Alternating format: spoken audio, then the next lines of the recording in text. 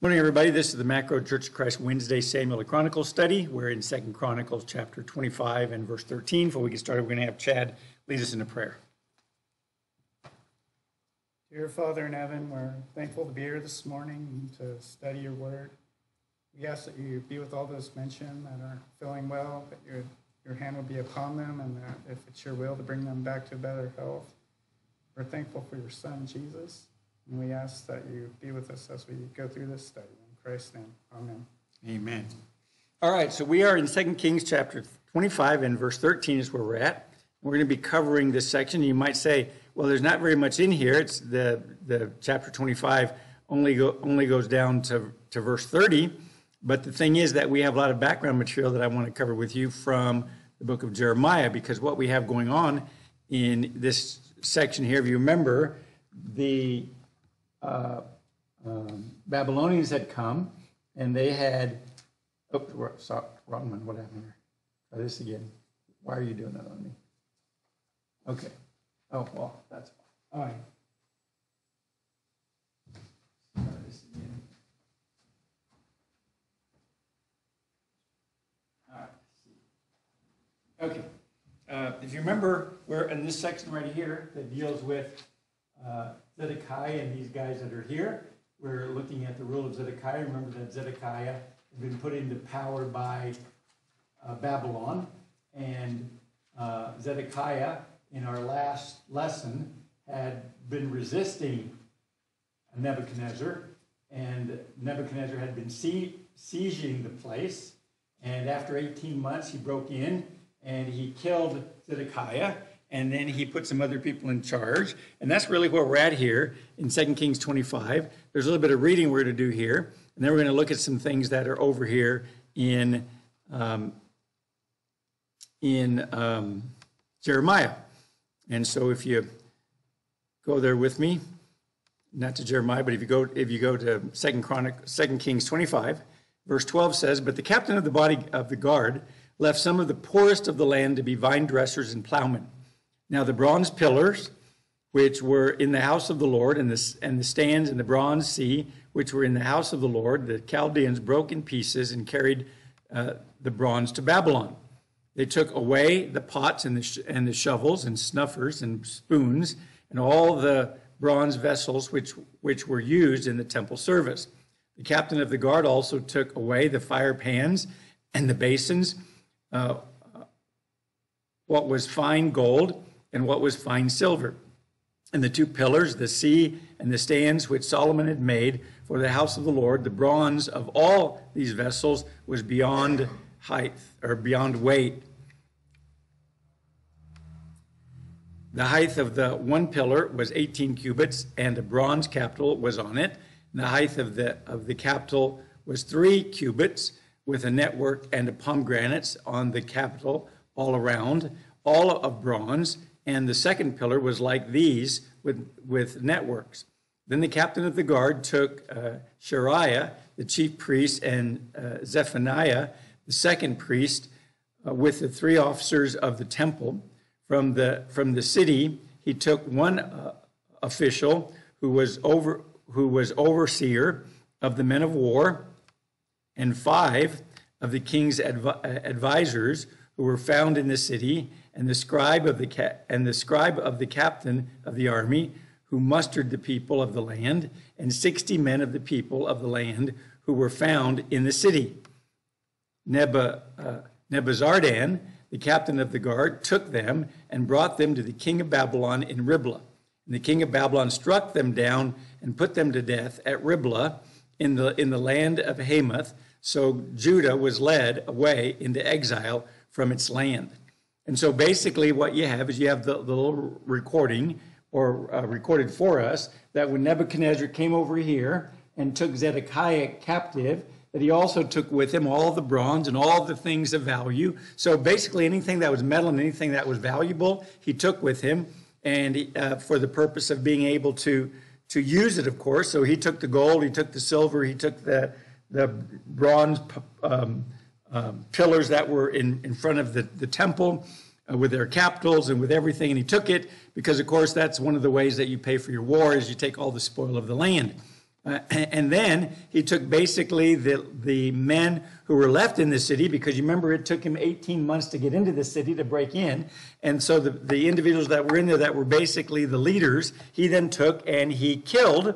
And it says in verse 21, and then the king of Babylon struck them down and put them to death at Riblah in the land of Hamath. So Judah was led away into exile from its land. And so now you have Judah left there. And, I'm sorry, you have the poorest of the people left there. All the people were taken captive, and they were taken away. But he did leave, however, some of the poorest people there. In verse 22, it says, now as for the people who were left in the land of Judah, whom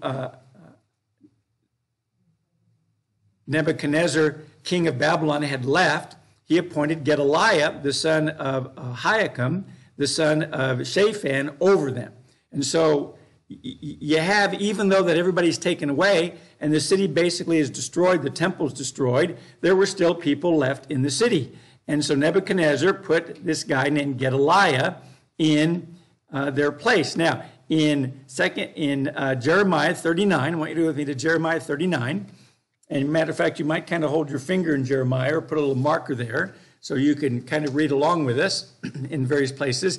But notice that Jeremiah 39, verse 1, is basically talking about the fall of Jerusalem. As he's talking about the fall of Jerusalem, down here at about verse 14, it says, they even sent and took Jeremiah out of the court of the guardhouse and entrusted him to Gedaliah, the son of Ahikam, the son of Shaphan, to take him home. So he stayed among the people. So Jeremiah was allowed to stay in the land, and he was given over to this fellow who was named Gedaliah, and he was taken from the guardhouse. In other words, he had been, if you remember during Zedekiah's rule, Jeremiah came and preached to him, and Jeremiah took him and put him in a pit, and because he didn't like what he was preaching. And so he put him in a pit and was leaving him there until one of the Ethiopian officials came and actually delivered him out of the pit. And so he, remember, what was Jeremiah telling the people that they should do during this time? Well, repent, no, but something else. They should surrender. They should surrender to the Chaldeans that had encircled the city. If you surrender, you'll get to live, right? That's the reason why Zedekiah stuck him in the pit, because he was basically causing the people to lose their morale when he's talking to them about the fact that there's supposed to be individuals who have left, or the people who are left should go and surrender. And of course, when you're in the middle of a war, you don't want people hearing that. And so therefore, that's the reason that he had done that to him and put him in that prison. But he came out and he stayed with Gedaliah. And so Gedaliah was the guy he stayed with. Now, verse 15 of Jeremiah 39 says, now the word of the Lord had come to Jeremiah while he was confined in the court of the guard's house, saying, go and speak to Ebed-Melech, the Ethiopian. This is the guy who pulled him out when he was in the pit, saying, thus says the Lord of hosts, the God of Israel, behold, I am about to bring my word on this city for disaster and not for prosperity, and they will take place before you on that day. But I will deliver you on that day, declares the Lord, and you will not be given into the hand of the men whom you dread. For I will certainly rescue you, and you will not fall by the sword, but you will have your own life as booty, because you have trusted in me, declares the Lord. Now, that's the Ethiopian that helped Jeremiah when he was in the pit, because Zedekiah had put him there. And so that's who this Gedaliah is, okay? He was somebody who was in the court of Zedekiah. And as a result of that, they put him in charge of the people who were left. Okay? Now, back to 2 Kings 25. Verse 23 says, when all the captains of the forces, they and their men, heard that the king of Babylon had appointed Gedaliah governor, they came to Gedaliah to Mizpah, namely Ishmael, the son of Nethaniah, and Joanan, the son of Kareah, and Shariah, the son of Tanhumeth, and Netophathiah, the Jazanite, the son of Maccathite, they and their men. Okay?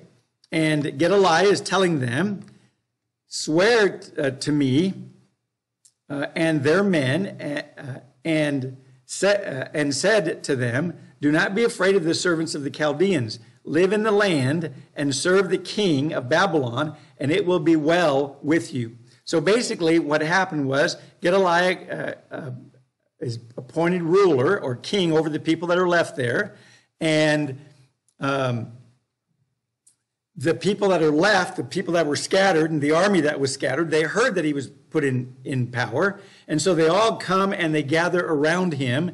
And basically he then becomes their ruler or their leader. Now I want you to go with me to Jeremiah chapter 40. And in Jeremiah chapter 40, we're going to notice that we have the story of what happens with the people who remained in Judah.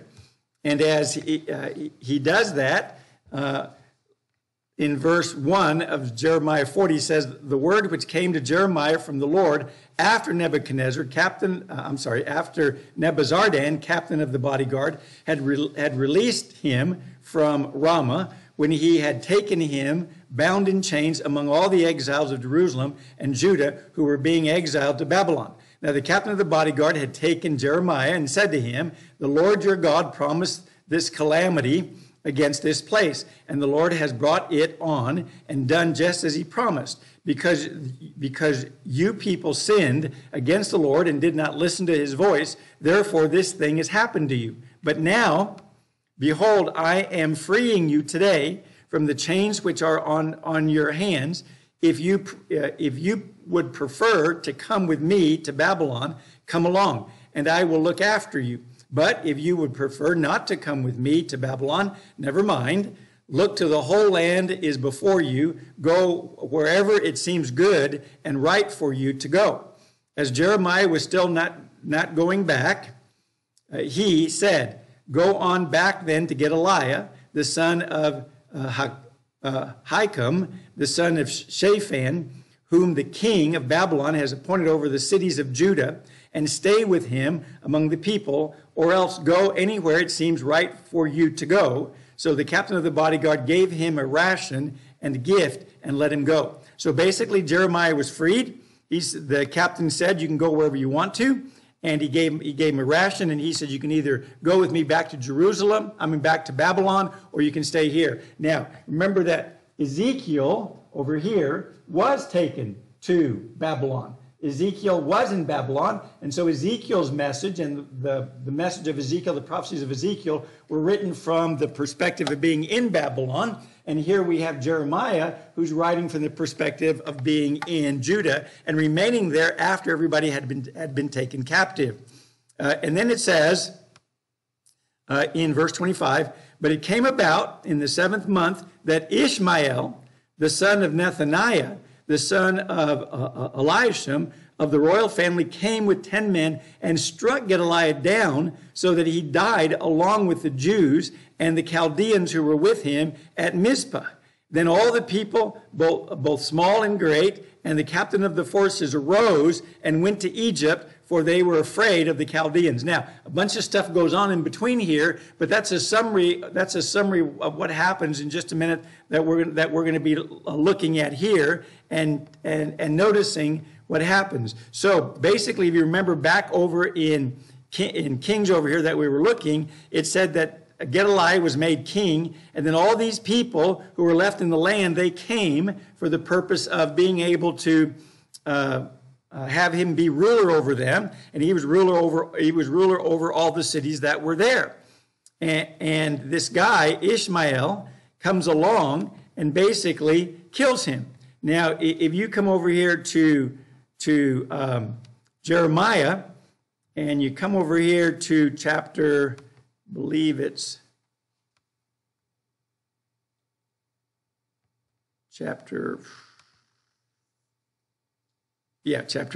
41.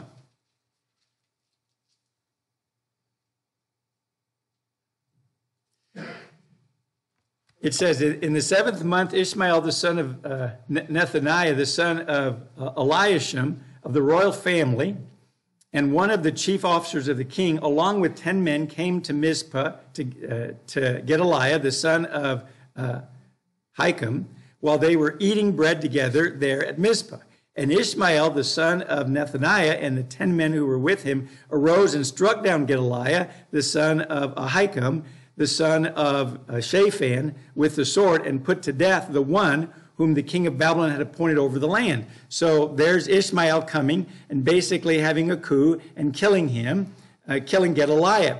And it says, and Ishmael struck down all the Jews who were with him, that is, with Gedaliah at Mizpah, and the Chaldeans who were found there, the men of war. So not only did Nebuchadnezzar leave Gedaliah there and some of the people, but he also left a few of his officers there just to kind of oversee what was going on. And Ishmael came, and not only did he kill Gedaliah, but he killed all of the Chaldeans. And so now there's this fear of the fact that they are going to be killed. And so in verse 5 it says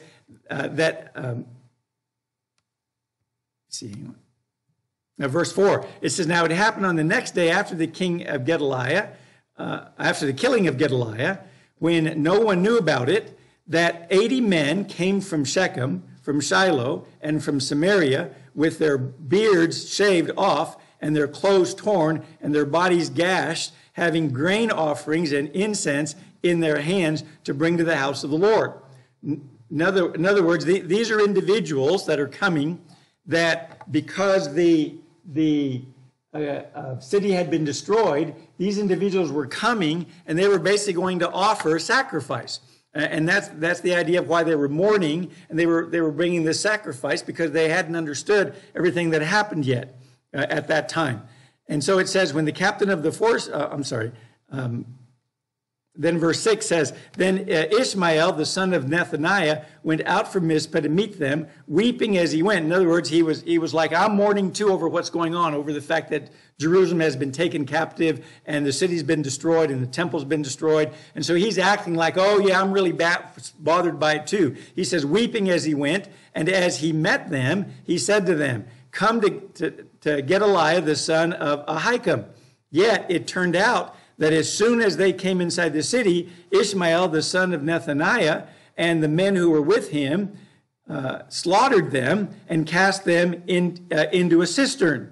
And so basically this Ishmael was basically killing everybody that was for Gedaliah and was basically going to take over what was going on. In verse 8 it says, but 10 men who were found among them said to Ishmael, do not put us to death, for we have stores of wheat, barley, and oil, and honey hidden in the field. So he refrained and did not put them to death along with their companions. Now, as for the cistern where Ishmael had cast all the corpses of the men whom he had struck down because of Gedaliah, it was the one that King Asa had made on account of Baasha, king of Israel, and Ishmael, the son of Nethaniah, filled it with the slain. And so here again, you have the fact that Israel, or at least the people that are left in Israel, haven't learned their lesson about killing innocent people. They're still just on their own. They're doing whatever they want to do, and they're not submitting themselves to God. Remember, God had told them that if you stay in the land there, and if you stay and submit to the king of Babylon, you'll live, and God will take care of you. Okay, now, in verse 10 it says, then Ishmael took captive all the remnant of the people who were in Mizpah, the king's daughters, and all the people who were left in Mizpah, whom Nebuzaradan, the captain of the bodyguard, had put under the charge of Gedaliah, the son of Ahikam. Thus Ishmael, the son of Nethaniah, took them captive and proceeded to cross over to the sons of Ammon. So basically, he kidnapped all the people that were left in that city, and he was going to take them with him over to Ammon. But there was a guy named Jonan in verse 11 that was going to do something about this. He says, but Jonan, the son of Kariah, and all the commanders of the forces that were with him heard of all the evil that Ishmael, the son of Nethaniah had done. So they took all the men and went to fight with Ishmael, the son of Nethaniah, and they found him by the great pool that is in Gibeon. Okay, now, sorry, lost my place here.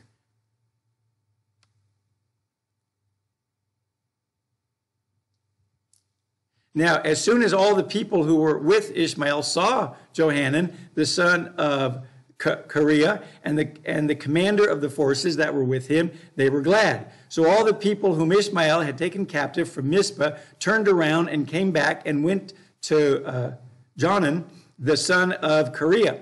But Ishmael, the son of Nethaniah, escaped from Johanan with 8 men and went to the sons of Ammon. So he escapes. And so now Johanan is now the you might say the leader of what's going on there. Verse 16 says, then Johanan, the son of Kareah, and all the commanders of the forces that were with him took from Mizpah all the remnant of the people whom he had recovered from Ishmael, the son of Nethaniah, after he had struck down Gedaliah, the son of Ahikam. That is, the men who were soldiers, the women, the children, and the eunuchs whom he had brought back from Gibeon. They went and stayed in Geruth, Chemaham, which is beside Bethlehem, in order to proceed to Egypt, because of the Chaldeans, for they were afraid of them, since Ishmael, the son of Nethaniah, had struck down Gedaliah, the son of Ahikam, whom the king of Babylon had appointed over the land. So now you have these individuals, and what they want to do is they want to go to Egypt. And the reason they want to go to Egypt is because they were afraid of the Chaldeans, because Ishmael had killed Gedaliah and all of the Babylonian soldiers that were there, and they were afraid that when Babylon heard about it, that Babylon would again come and destroy them, and so now they want to go to Egypt, and that's what they want to do. Now, coming back over here to 2 Kings, and down here at verse 25, 2 Kings 25, it says, but it came about in the 7th month that Ishmael, the son of Nethaniah, the son of Elishaham, of the royal family, came with 10 men and struck Gedaliah down so that he died, along with the Jews and the Chaldeans who were with him at Mizpah. So now you have the rest of the story that goes along with that. And then it says, then all the people, both small and great, and the captain of the forces arose and went to Egypt. So now we're going to learn how and why it is that they go to Egypt. They're going to Egypt because Johanan had become basically the ruler, and they're afraid of what's going to happen. Okay, so remember that Jeremiah is there with them, right? Now, chapter 42 and verse 1 of Jeremiah. Jeremiah 42, verse 1. It says, and all the commanders of the forces of Johanan, the son of Kareah, Jezaniah, the son of Hoshea, and all the people, both small and great, approached and said to Jeremiah the prophet, please let our petition come before you and pray for us to the Lord your God.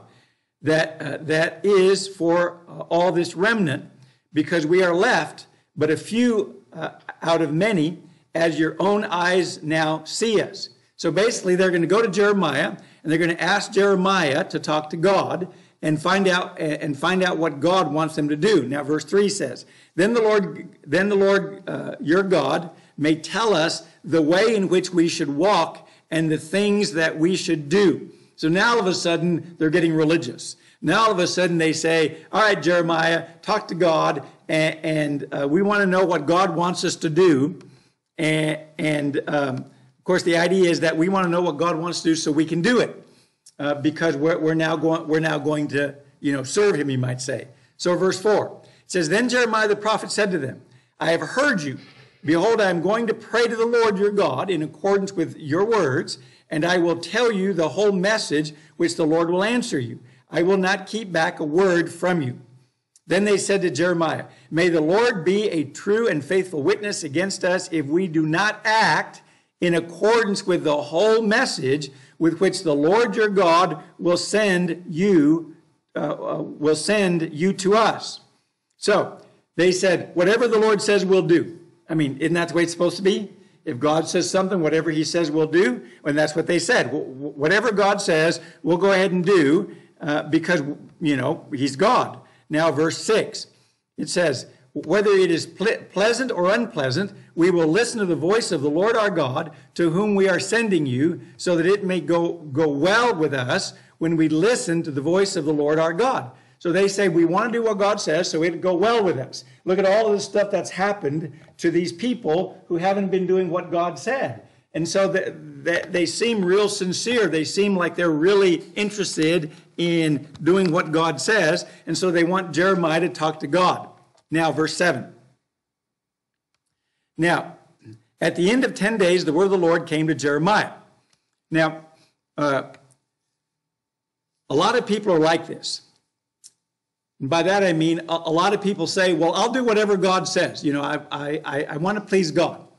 Sometimes it takes God a while to answer us. Okay, it took 10 days in this case. You might say, well, why didn't God answer them immediately? Well, God has his plans, and God answers us according to when we need to be answered. And no doubt there's other things going on during these 10 days that we don't hear about. But nonetheless, it took 10 days, and so the Lord answers him. So Jeremiah calls for the people. Verse 8, he says, then he called for Johanan, the son of Kareah, and all the commanders of the forces that were with him, and for all the people, both small and great. So he calls everybody. He just doesn't call the leaders. He wants everybody to know what God says. Because what we need to understand is, even if the leaders don't do what God says, the people are supposed to do what God says. Just because your leader doesn't do what God says doesn't give you the right not to do what God says. So he calls everybody in order for them to know what to do. Now, verse 9. And said to them, thus says the Lord God of Israel, to whom you sent me to present your petition before him.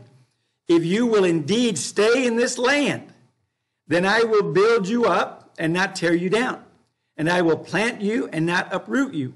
For I will relent concerning the calamity that I have inflicted on you. Do not be afraid of the king of Babylon, whom you are now fearing. Do not be afraid of him, declares the Lord, for I am with you to save you and deliver you from his hand. I will also show you compassion, so that he will have compassion on you and restore you to your own soil. But if you are going to say, we will not stay in the land, so as not to listen to the voice of the Lord your God, saying, no, but we will go to the land of Egypt, where we will not see war or hear the sound of a trumpet or hunger for bread, and we will stay there. Then, in that case, listen to the word of the Lord, O remnant of Judah. Thus says the Lord of hosts, the God of Israel, if you really set your mind to enter Egypt and go in to reside there, then the sword which you are afraid of will overtake you there in the land of Egypt, and the famine about which you are anxious will follow closely after you there in Egypt, and you will die there. So, that's the answer. The answer is, if you stay here in Jerusalem or in Judea, God will bless you. God will take care of you. He will relent from the calamity that was supposed to happen if you stay there and be faithful. Now, of course, what are they afraid of?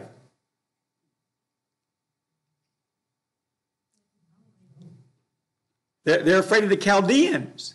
They're afraid that when the Chaldeans find out that they're going to come and kill them and that they're going to mistreat them, but God says, don't be afraid of the Chaldeans. Matter of fact, if you stay there and you're faithful to me, I'll give you compassion in the sight of the Chaldeans, and they'll even give you back your own land. You'll get to go live in your own land and in your own place. Okay? Now, so you have these individuals that are afraid of the Chaldeans, and you have God telling them what they're supposed to do, and that is they're supposed to stay. Then he also warns them, if you go to Egypt, because they're thinking that if they go to Egypt, Egypt will be able to defend them, because Egypt was also this world power at this time. You remember that Egypt and Babylon had that fight up here when Josiah had gone up there and he was killed because Egypt was on his way up to fight with Syria and Assyria and wanted to fight against Babylon, but they were defeated and they came down. And so the people here with Johanan, they're thinking, well, if nothing else, we'll leave here and we'll go to Egypt and we'll live in Egypt and they'll be able to protect us. But God says, if you go there, what's going to happen? You're going to die there. You're going to die there. Now, we all die, right? But when he says you're going to die there, he doesn't mean you're going to die of old age there. What he means is you're going to die of what you're afraid of. You're going to die of the Chaldeans are going to come down and kill you. That's what they're afraid of. That's why they're leaving, or they want to leave Judah and go down to Egypt, because they're afraid that they're going to die in that terrible way. And God says, well, if you go to Egypt, that's exactly what's going to happen to you. Now, they might think it's a good idea. It might seem logical. It might seem like we'll get more protection because we're now in a country that doesn't have any defenses. Our army's gone. Our walled cities are gone. Our religion has been destroyed. There's nothing here to protect us. There's nothing here to take care of us. But if we go to Egypt, they have an army. They have walled cities. They have, everything that they can take care of us. It'll be great if we go down there. And they'll be able to help us if we do that. Now, down here at verse 17. Oh, there I am. Yep. Thank you. Down here at verse 17 of Jeremiah 42.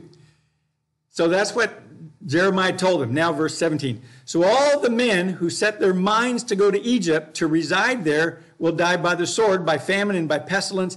And they will have no survivors or refugees from the calamity that I am going to bring on them. For thus says the Lord of hosts, the God of Israel, as my anger and my wrath have been poured out on the inhabitants of Jerusalem, so my wrath will be poured out on you when you enter Egypt, and you will become a curse and an object of horror and an imprecation and a reproach, and you will see this place no more. The Lord has spoken to you, O remnant of Judah. Do not go to Egypt. You should clearly understand that today I have testified against you. For you have only deceived yourselves. For it is you who sent me to the Lord your God, saying, pray for us to the Lord our God, and whatever the Lord our God says, tell us so, and we will do it. So I have told you today, but you have not obeyed the Lord your God, even in whatever he has sent me to tell you. Therefore, you should now clearly understand that you will die by the sword, by famine, and by pestilence in the place where you wish to go to reside. So, Jeremiah, or God, already knew what they were going to do. They're not going to listen to me. So they're going to go down there, and they're going to be destroyed, right? But God said, if you stay, you'll prosper. Okay? If you stay, you'll be okay. Now, so don't fear. Just trust in God, and God will take care of you. And of course, that's our thing too. We might live in a culture that we don't like it. God says, trust me and I'll take care of you. Follow me and I'll protect you. I'll give you everything that you need. Right? Now, Jeremiah 43. Jeremiah 43 says, but as soon as Jeremiah, whom the Lord their God had sent, had finished telling all the people all the words of the Lord their God, that is, all these words, Azariah, son of Hoshea, and Johanan, the son of Kareah, and all the arrogant men said to Jeremiah, you are telling a lie. The Lord our God has not sent you to say, you are not to enter Egypt to reside there. But Baruch, the son of Neriah, is inciting you against us to give us over into the hand of the Chaldeans, so they will put us to death or exile us to Babylon. So basically they said, no, you're lying to us. Well, that's interesting. Wasn't it them who went to Jeremiah to ask Jeremiah to pray to God and see what God would say? And now they're calling Jeremiah a liar when they don't get what they want. That's the way a lot some people are. Oh, I'll serve God as long as he does what I want him to do. As long as he does what I think is good, then I'll serve him. But if he doesn't let me do what I want to do, then I'm not going to serve him. And that's basically what you have going on here with what's happening with the remnant of the people that are there. Now, verse 4. So Johanan, the son of Kareah, and all the commanders of the forces, and all the people did not obey the voice of the Lord to stay in the land of Judah. But Johanan, the son of Kareah, and all the commanders of the forces took the entire remnant of Judah, who had returned from all the nations to which they had been driven away, in order to reside in the land of Judah, the men, the women, the children, the king's daughters, and every person that Nebuzaradan, the captain of the bodyguard, had left with Gedaliah, the son of Ahikam, and grandson of Shaphan, together with Jeremiah the prophet and Baruch the son of Neriah.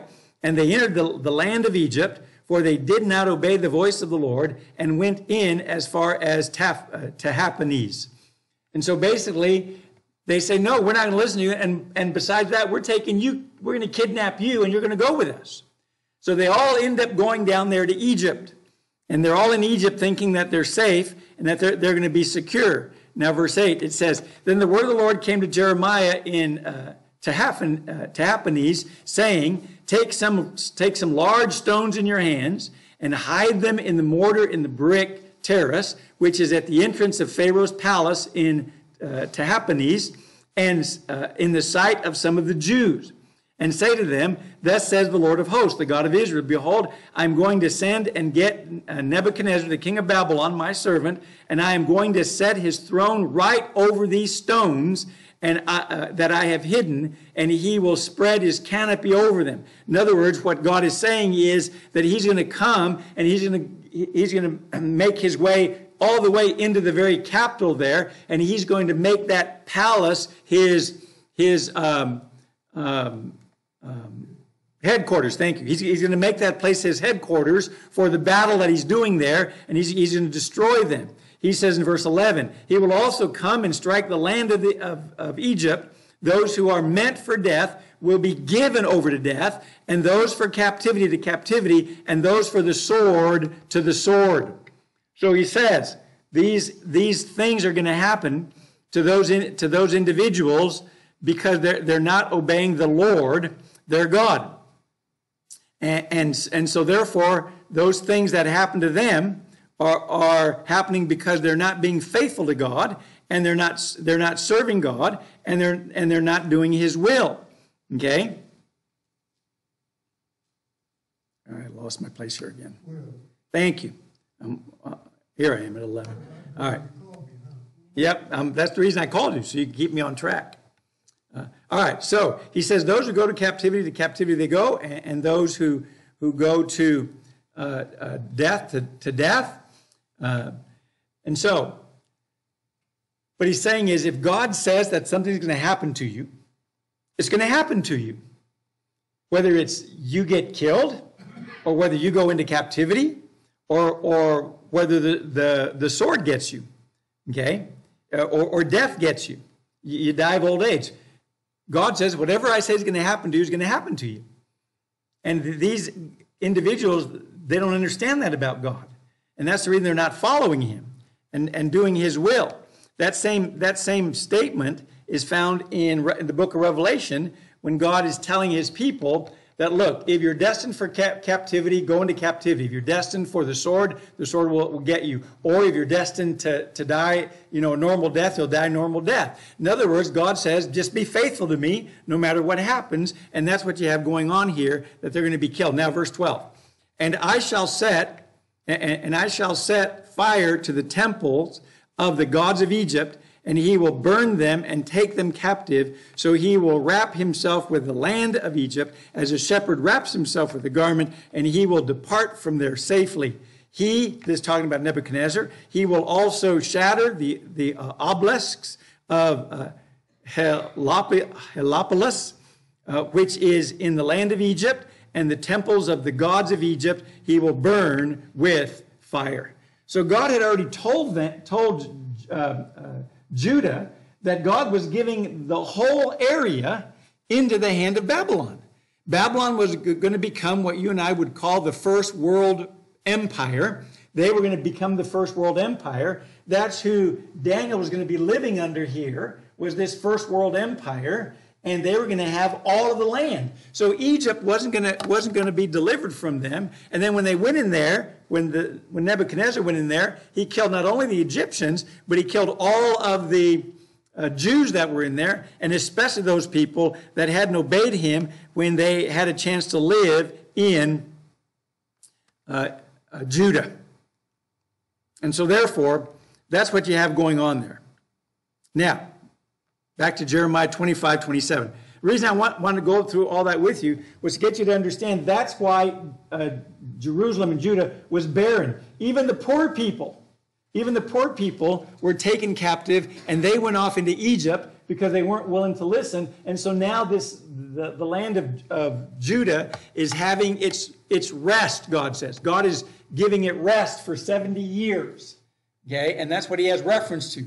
There's nobody there to take care of it. Okay? There might be a few people wandering around there, but there's really nobody to take care of the place because they've been taken captive. Now, back to 2 Kings 25:27. It says, now it came about in the 37th year of the exile of Jehoiachin, king of Judah, in the 12th month, on the 27th day of the month, that evil Merodach, king of Babylon, in the year that he became king, released Jehoiachin, king of Judah, from prison, and he spoke kindly to him and set his throne above the throne of the kings who were with him in Babylon.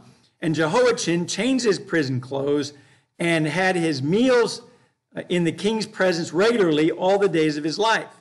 And for his allowance, a regular allowance was given him by the king, a portion for each day, all the days of his life. And so what you see here is all of a sudden you have this guy who's called evil Merodach, who is the king of Babylon.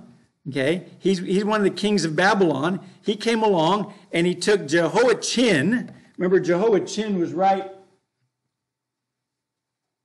here. Jehoiachin was this guy right here that he took captive just before he took Zedekiah captive, right?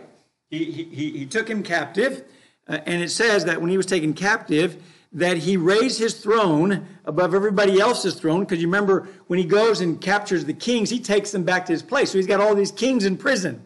Well, he takes this guy and he raises him up. He puts him in a position higher than what he was before. And so that always brings us to a question of why did he do that? Why in the world would he do that to him? And the only thing I can do is give you a suggestion. I think it's a good suggestion because it's my suggestion, but I think it's a good suggestion that if you come over here to the book of Daniel and you remember over here Nebuchadnezzar's dream. Now, evil Merodach was one of the rulers after Nebuchadnezzar. Okay. Now, if you come down here well, I'm going to start reading for you over here at verse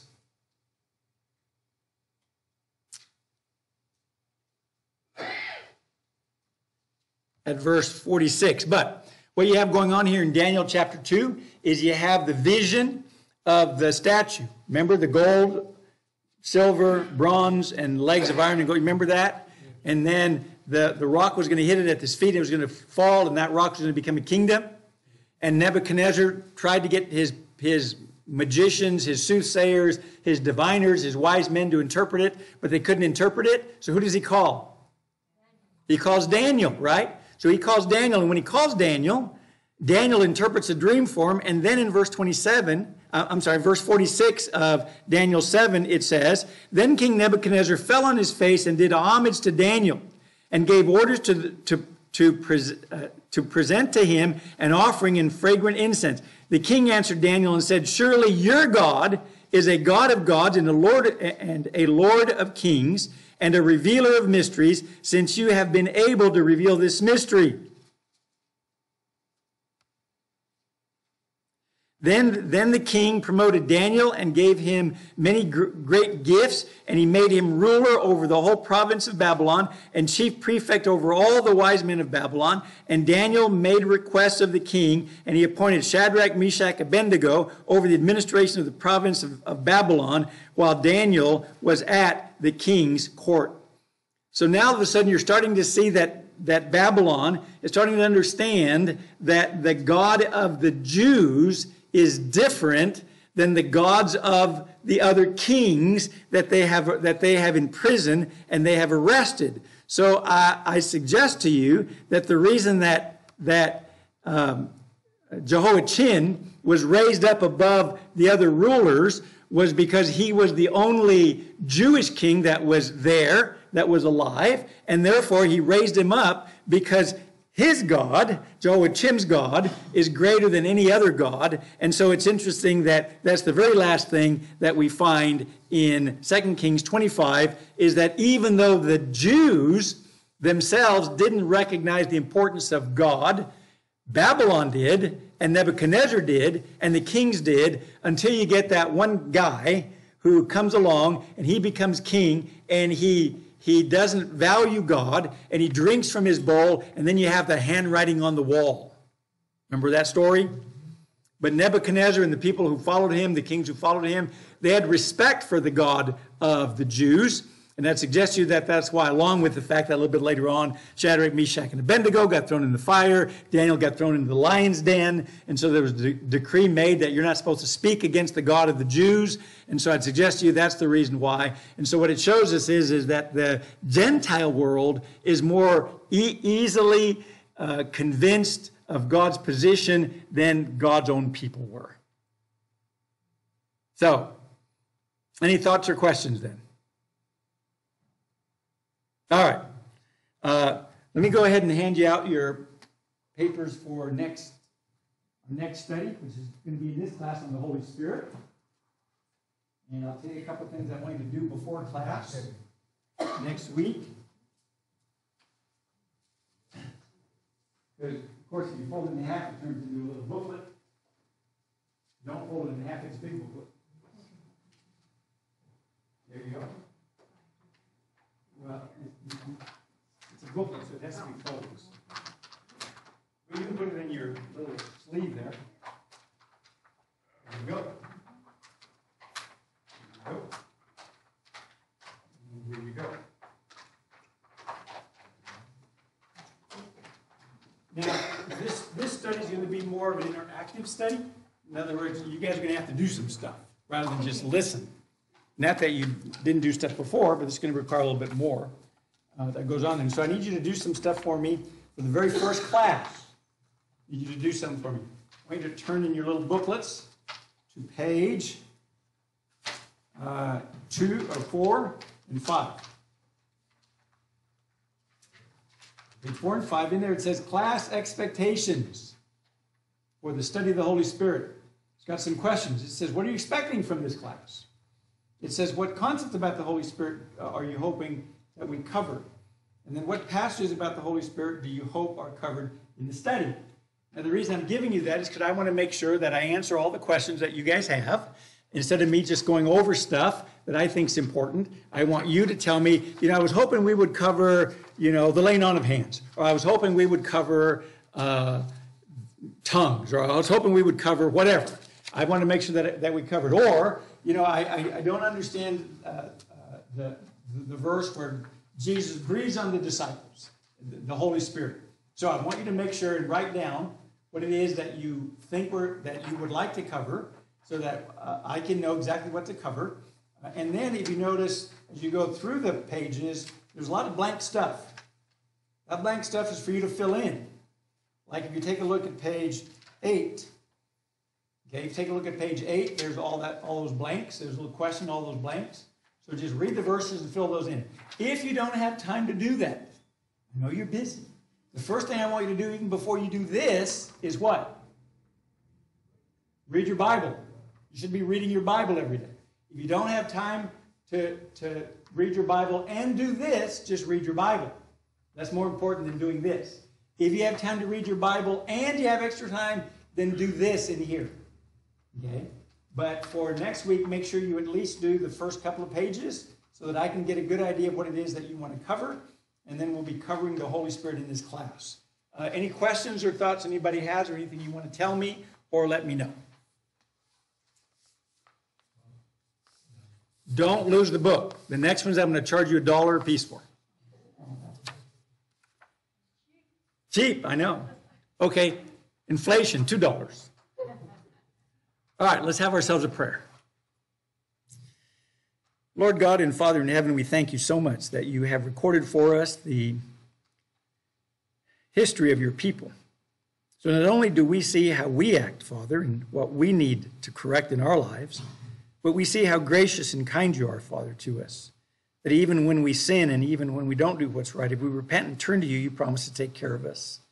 We pray that you would help us to always serve you and glorify you in everything that we do. Pray that you forgive us for our sins, that you keep us from temptation and deliver us from the evil one. And we pray, Father, that no matter what happens in our life, whether sword or famine or pestilence or whatever, that we remain faithful to you in all that we do. We thank you in Jesus' name. Amen.